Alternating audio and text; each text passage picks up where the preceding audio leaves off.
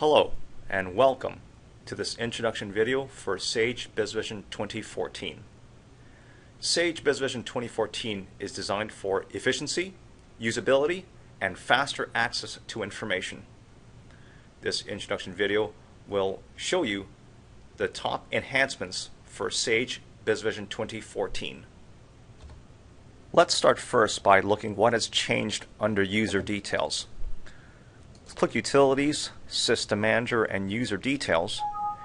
And for the Business User ID, in the Details tab, we can see on the right-hand side there is a default salesperson for new orders.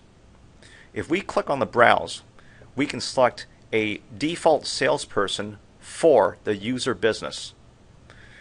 Let's choose Olivia, and let's click on Save. We'll close and let's go to customer details, for example, and let's pick Ace Electronics. For Ace Electronics, we can click on tax and shipping and we can see the default salesperson for Ace is Catherine. Let's see what happens in order entry. Let's go to order entry and let's pick Ace. Let's click on the Ship To tab and we can now see under tax and shipping that the salesperson is now Olivia.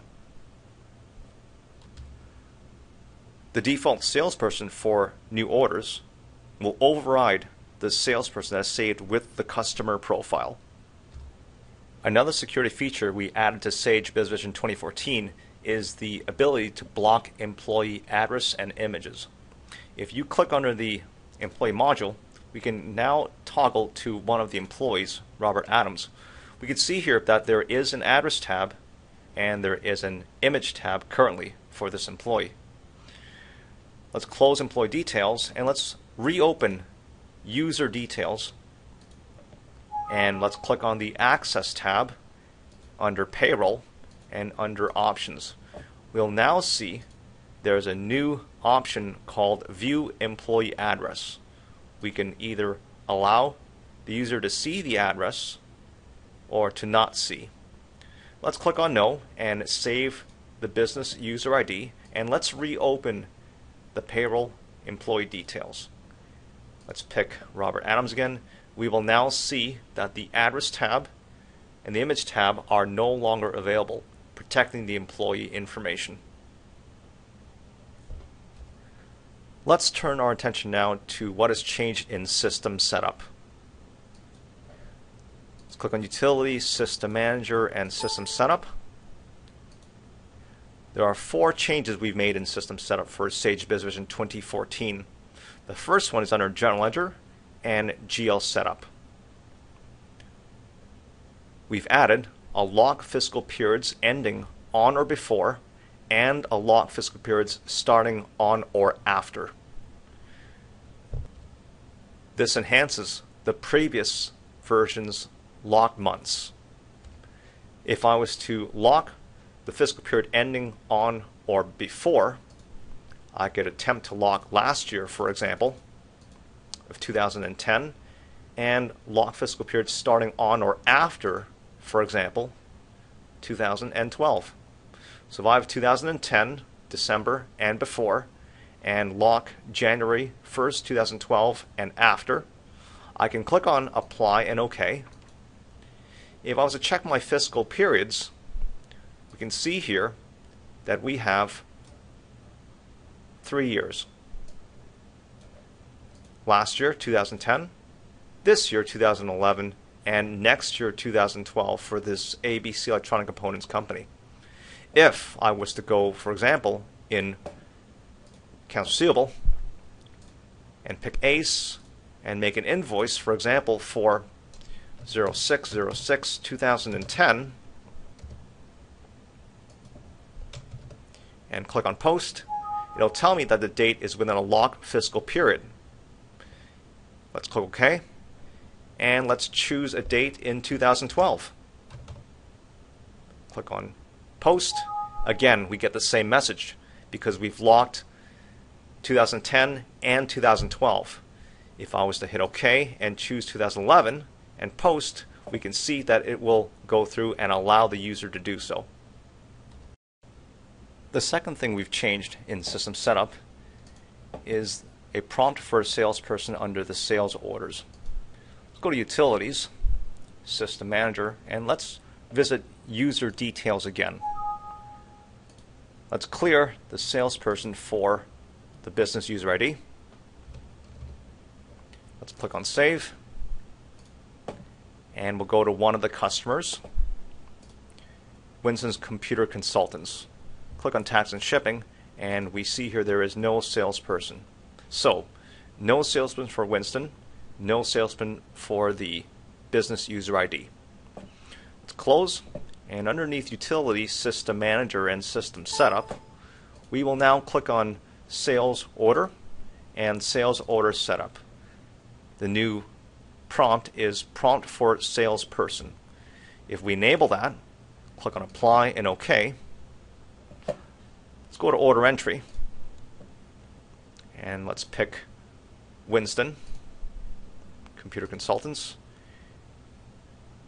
You'll notice here under Tax and Shipping in the Ship To tab there is no salesperson. Let's go back to Item Details, and we'll pick a CD 204, and we'll save. We're prompted now that this is an invalid entry. The salesperson number is required. Please enter a salesperson number to proceed. Let's click OK. Ship to taxes, and we can pick a salesperson. And now Sage BusinessVision will allow me to save and proceed. Let's take a look at the third and fourth option in System Setup. Let's go to the Purchase Order module and click on the Ship To tab. We can see here the address and the name is ABC Electronic Components Inc. at 123 Main Street. Currently, the address is being taken from the area of company and address. Underneath the Purchase Order module, we have a default Ship To address. If we enable the checkbox, we can allow Sage BusinessVision 2014 to use the new default Ship To name and the new default Ship To address. Let's hit Apply and OK. And if we reopen the Purchase Order module and click on the Ship To tab, we can now see that Sage BusinessVision 2014 will now use the new default Ship To address and name.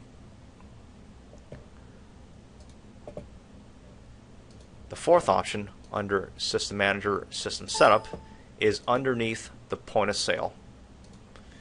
We can click on Point of Sale Setup, and we have a toggle between the date display, whether it be the system date or the logon date. Sage BusinessVision 2014 allows you easy access to line discounts in Point of Sale. If we open the Point of Sale module, we can now see that the line item discount percentage is now moved to each line entry. So for example, if we choose a CD204 and choose a price and enter a 10% discount, we will see right away that we can enter the line discounts per line item.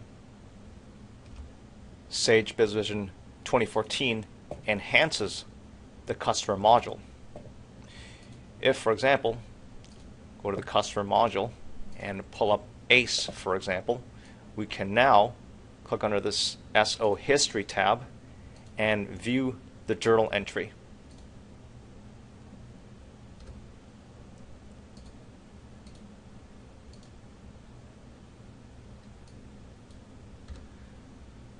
Sage BusinessVision 2014 also further enhances the viewing of invoices. So for example, when we view the invoice, we have a button now to print the invoice, a button to email the invoice, shipping labels, and copy as a new order. So when we email the invoice, we could set the customer's form destination, form an email, for example. We now see that when we view the invoice again, we have the ability to email the invoice. Likewise, with vendor purchase orders,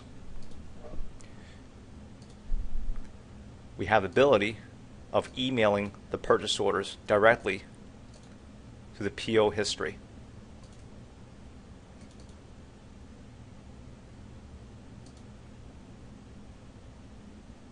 Like so. If we change Amtron's components destination to form an email, for example, we can now, just like invoices, email the purchase order again if we like. A setting that is added to the vendor details is located in the Details tab. It is print checks. The toggle checkbox enabled or disabled. If this checkbox is disabled, for example, and click on Save, if you open Accounts Payable and pick the vendor Amcom, you will see that the check printing is now disabled. You can obviously re-enable it if you like.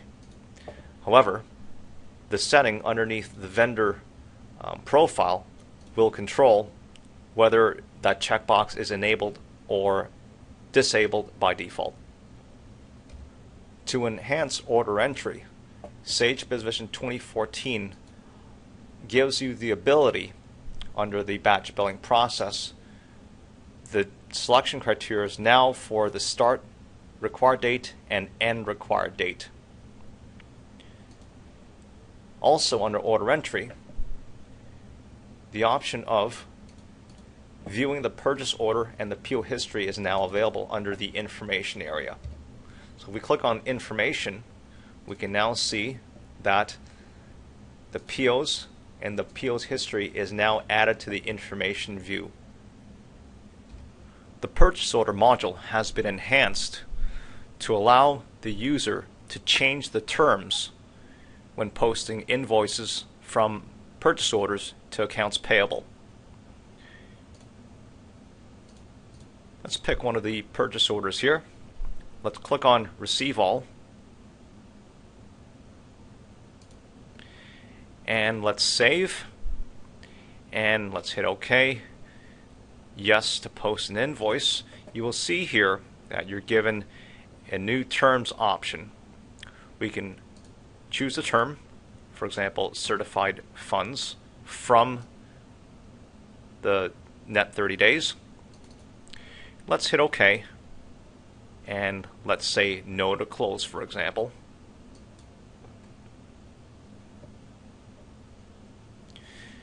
We can look at the clearance, sound systems, and accounts payable.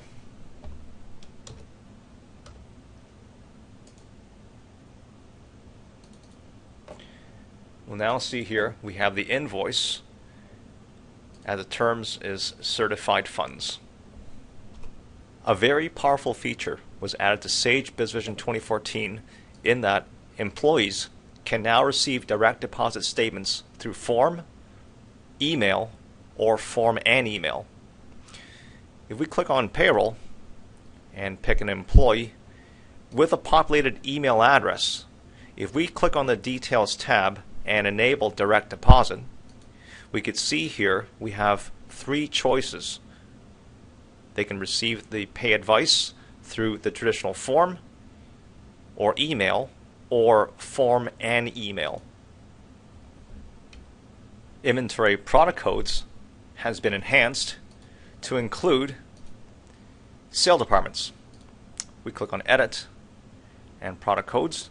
We'll see here there is a default sale department per product code.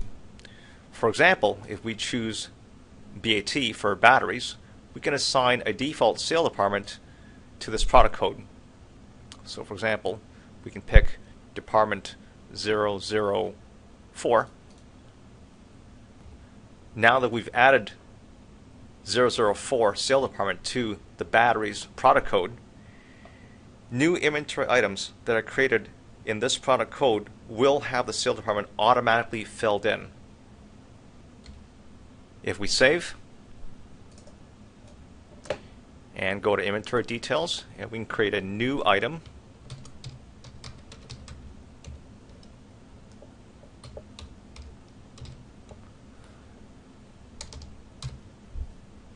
We'll choose a product code of batteries, and we'll simply click on Save. We can click on the Info tab, and we'll see the sales department is automatically 004. The Find function for vendor-specific pricing has been enhanced. In the Find function, we can click on Vendor-specific prices, and let's choose a criteria for vendor number equals, and let's pick a vendor. Let's click on Refresh. There's a new button here to view inventory. So for example, if we click on the button here, we can see the details regarding that inventory item.